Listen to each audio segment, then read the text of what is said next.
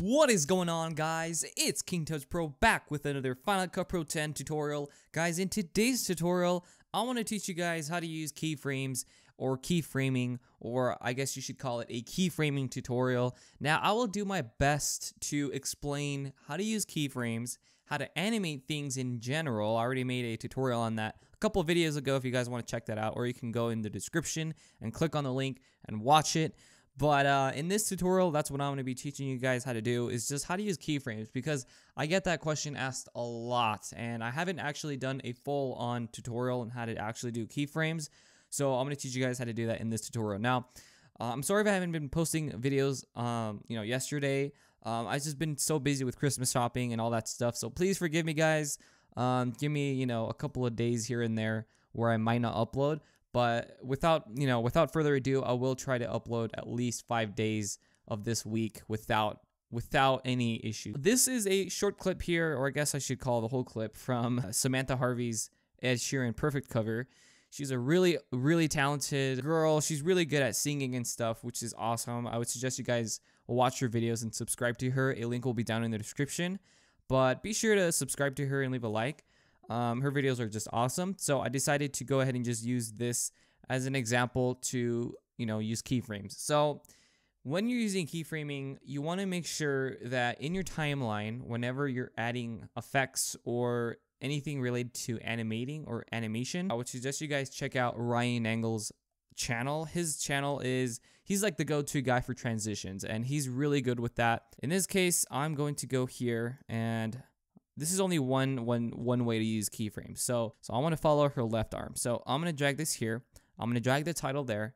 And I'm going to go into the inspector window. And in the inspector window, you're going to have a whole bunch of properties here. This might look different depending on what plugin or whatever text or picture or whatever you're using.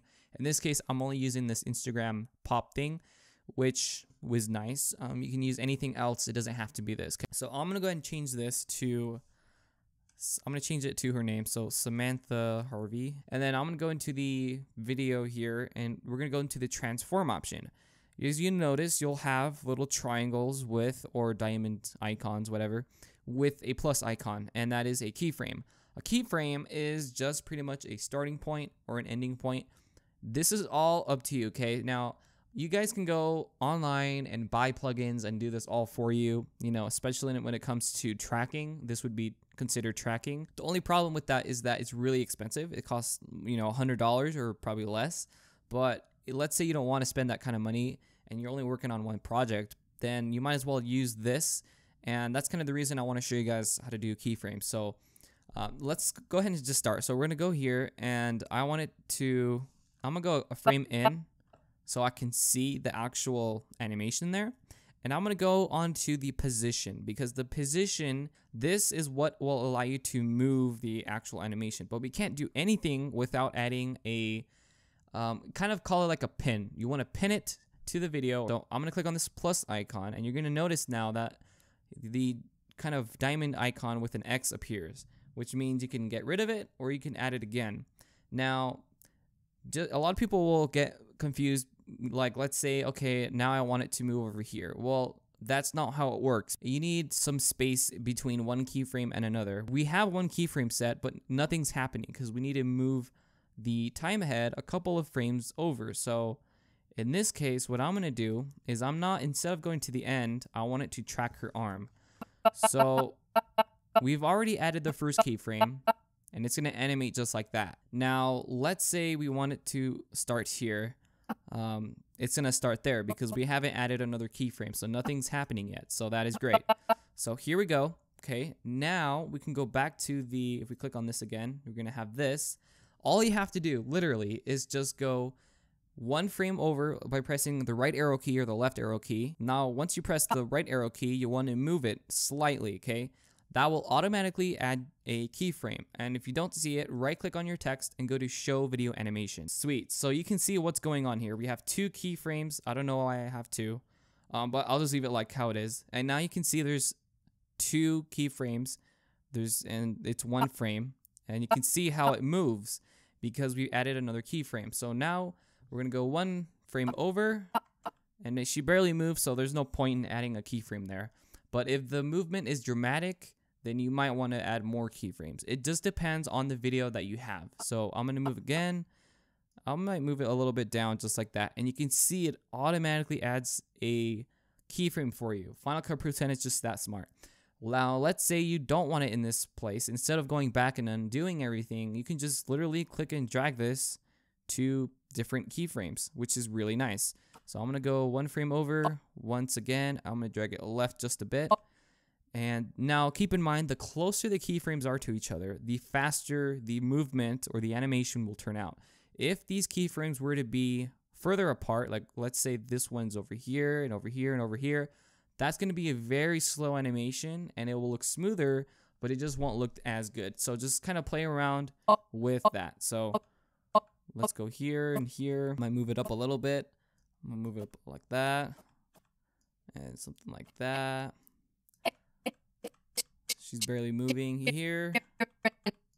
And go a couple of frames more up. So it'll go away just like that. So now you can see how this looks with all of the keyframes added. So now if I push play, you're going to have something like that.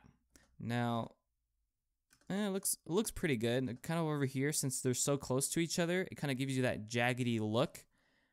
But as you can see, once they're spread out, it looks a lot smoother and a lot cleaner. Now, another cool thing you can use with keyframes is music. So a lot of you guys, and I'll do a music tutorial on Monday, probably Tuesday, but if I go ahead and re-enable this audio, right here it's going into the reds, which is not good. But with keyframes, we can fix that. So if we go into the inspector, we click this little keyframe button, you will see that now we've added a keyframe. We're going to add another keyframe. So now we have 2 on the left and 2 on the right. Click plus one more time. Now go ahead and just make this closer to each other and drag this down. So now this will allow you to easily fade the audio from it being so loud to not as loud. So let's say we want to dramatically change we want to make it black and white, okay? So to do that, there is an option of obviously just cutting it and just adding a black and white here, or we want to gradually make it black and white. That's what I want to do. So what I'm going to do is I'm going to start it here. Well, first go ahead and look that up, black and white, drag it on your video. Once you apply an effect, okay, and you right click and you go to show video animation, you're going to have a new effects here and you're going to have the black and white amount. If you click this little down arrow, you can see all of the keyframes, the amount or color if you did any color adjustments. In this case, I am working with color, but you can see how we have black and white, which is this. Then we're working with the amount. So the amount is what we want to work on. If we were to change the color, and we can also add a keyframe to that color, it will add it here as well. And I'll show you guys both of those. So the amount right now, I want to start it like this. I want it to start with color. So I'm going to add a keyframe. We added our first keyframe. We're going to go a couple of frames over, and I want it to be smooth. So I don't want it to cut really quickly. So let's see how this looks. So it's going to fade into black, and right there is where I want it to fade back to black. So if I go back to the amount and I increase this all the way to 100 and I go back, you're going to see how this is going to change from color to black and white. Maybe it's too slow. All you got to do is click and drag this closer to each other. So now if I push play, you're going to see how much faster that turned, which is nice, right? Now, another thing you can do, which is what I like personally, is to change, instead of seeing all, let me show you. So we have black and white, and then we can change the color. We can click on this. You can change the reds. Since it's in black and white, there's really no point in changing these values. It will only change the highlights, midtones, or shadows. But if it was in color, you guys can do that. So let's say we were to choose something a little brighter like that, and we click on the plus icon, and we add another one. And let's say we went to red. Any changes you make, Final Cut Pro 10 automatically adds a keyframe. So now you can see if I push play, the values are changing in here, as you can see, which is nice, right? So instead of seeing all of the keyframes and not knowing which keyframes are which, just go to this down arrow and go to, let's say we only wanted to change the amount, and it will just show you the keyframes that you've changed from the amount, which is here.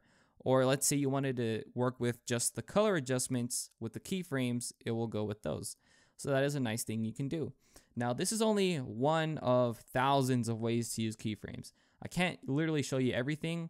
Now, a lot of a lot of you guys tell me that you guys can go, like, let's say you wanted to scale it up. So like to do that, super easy. All you have to do is go to transform, go into scale, click this plus icon, go a couple of frames over, and literally just make it bigger.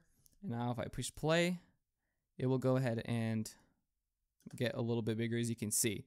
Now, when it comes to this stuff, it might be ideal to just honestly go to the transform option, go to crop, and go to Ken Burns and do the exact same thing. So I want it to start from here and end there, and it will do the same thing. But the thing is, it's gonna apply it to the whole video. So that's kind of like the main difference when it comes to keyframes, is that you can control it more, or the Ken Burns is that you're gonna have to manually cut it to actually make it work with just that clip, as you can see.